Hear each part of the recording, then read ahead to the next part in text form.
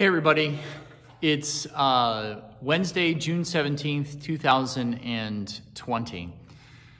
So today is the 5th anniversary of those 9 black Christians who were killed in Mother Emanuel Church in Charleston, South Carolina, in Mother Emanuel AME Church.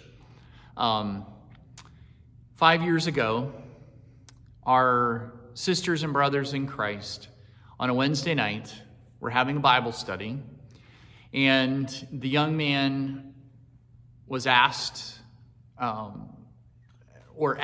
should say, to participate, was welcomed into the group, sat there for a time and listened to them as they studied and talked about and debated God's Word, and then pulled out a gun and killed 9 of them.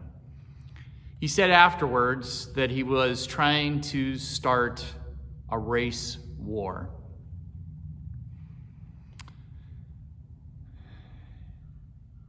I don't think he needed to start it because it's been going on and is still going on, but he certainly added fuel to that race war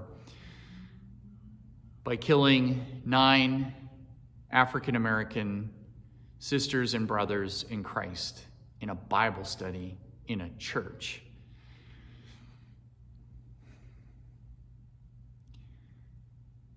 We Lutherans have a connection, if you will, to what happened there. The young man who killed the 9 sisters and brothers in Christ had Lutheran roots. He was a part of, at one time, a Lutheran congregation. 2 of the people who were killed, 2 of the pastors, were educated in a Lutheran seminary.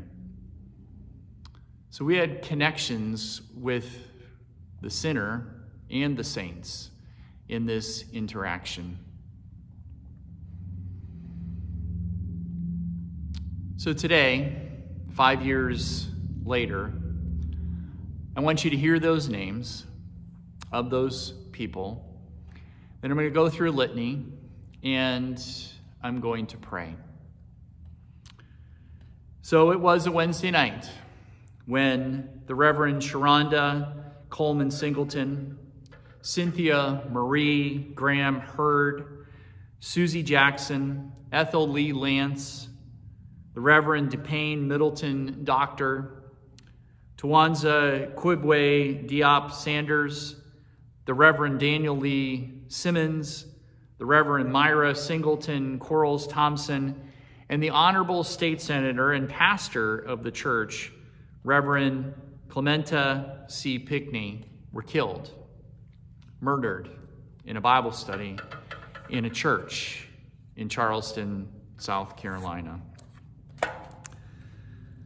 The Emanuel 9 were gifted, loving, and faithful people who spent their lives striving for excellence, connection, and the presence of God, and spent their last moments in the study of God's Word.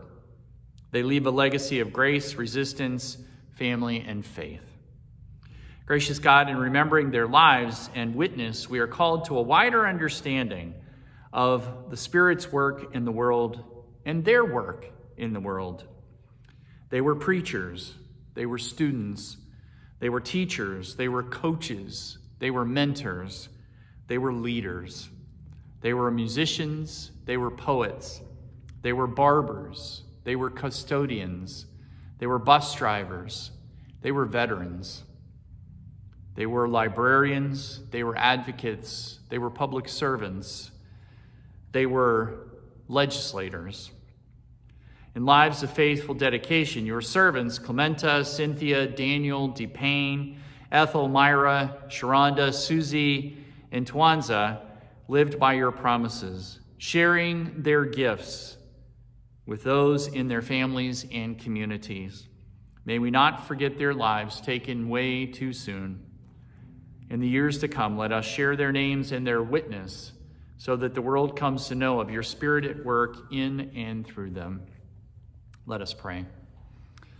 Save us, O God, from ourselves, from racism often cloaked in pious words, from the machinations of white supremacy hidden in calls for civility, from microaggressions thinly veiled in arrogance, from apologies when they don't give way to action, from forgiveness without facing the truth.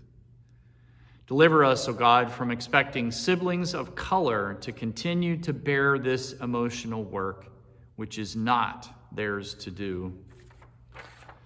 Grateful for the long arc that bends toward justice, we pray. Grant us wisdom. Give us courage for the facing of these days.